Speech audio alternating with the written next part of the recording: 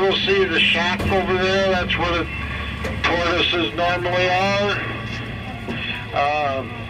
They are sisters, Florine and Isabella. It's too cold for them at night yet, so they're not out. If they live to be 100 or what, close to that, they say that they will grow to be as large as this bronze statue over here to the right. And behind the bamboo fence here to the left are the red pandas. Other parts of the world are known as the firefox. Their names are Justin and Maya. You see the little monkeys in the window there? Let me out! Let me out! You might see some monkeys. I don't see any right now. You saw one? All right. And then over here is the dragonfly pond. This is where the turtles, frogs, fish, and ducks live. This first island is where the spider monkeys normally are, but it's too cold for them.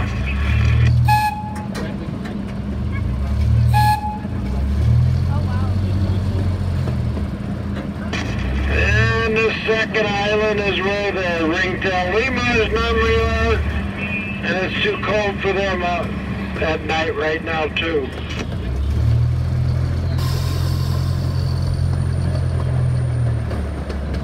This area here is where the emu and these emus in the shed there eating, and the kangaroos are. Kangaroos are probably around the corner right here. There they are. There's 5 of them.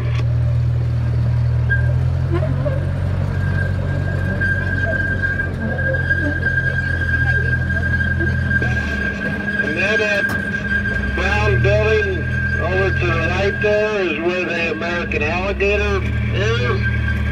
He's 14 feet long, 400 pounds, and he has 40 teeth in his mouth.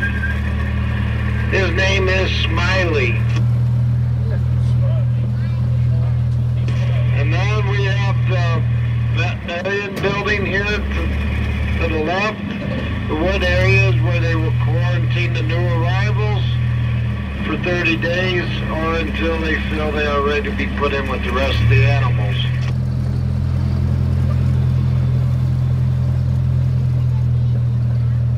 Then we have the zoo hospital. This is where the animals will come if they have an injury or an illness. Also, they will come here for their annual physical.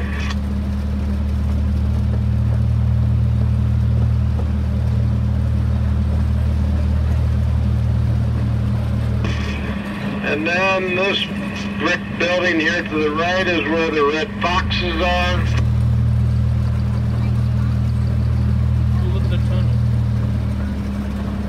On the back side of that building is where the short-tailed bobcats are. Their names are Mary Jo and Gunther.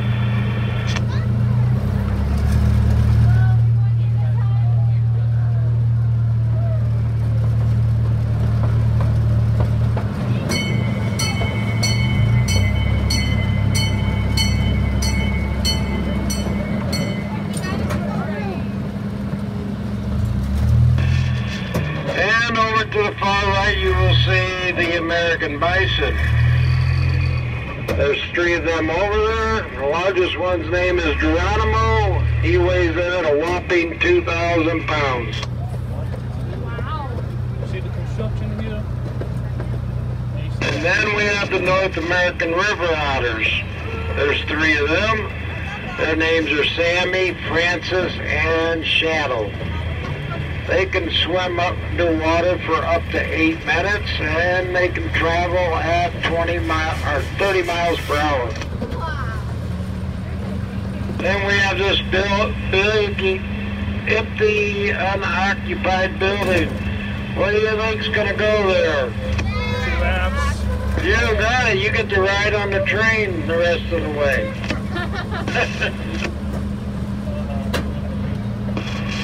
And if you look on the top of this roof, you'll see plants. They are up there, they serve a purpose. They filter the rainwater, which goes down into the barrels, and then we can serve the water and use it to water the plants or whatever we may want to do with it.